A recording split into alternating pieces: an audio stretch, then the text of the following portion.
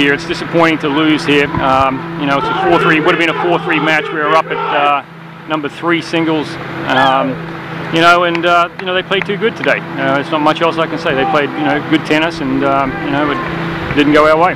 Looking back, is there anything you might have done differently in doubles or in singles that could have swayed the outcome today? I'm not sure about that. You know, you can always second guess yourself and, you know, do something different. But you know, the way, you know, things were dealt and the way that we had, you know, we had a game plan. We did the best that we could, and it didn't go our way. You know, they were better than us today.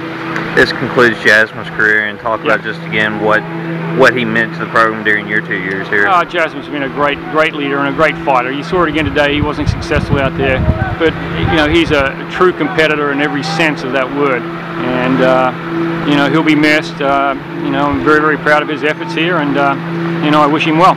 And then you got everybody else coming back from a team that's been to the tournament a few times now. You got Demi and Alex coming back next year to be the leaders. The future looks bright for you guys. I think so. You know, I mean, we've got to come back with you know, with a solid player, you know, in the top part of the lineup. You know, again, you know, the conference teams they're improving all the time. So you know, we've got to keep, you know, pushing forward to, you know, to find that, you know, the right player that's going to help us you know, continue the sort of success that we've had.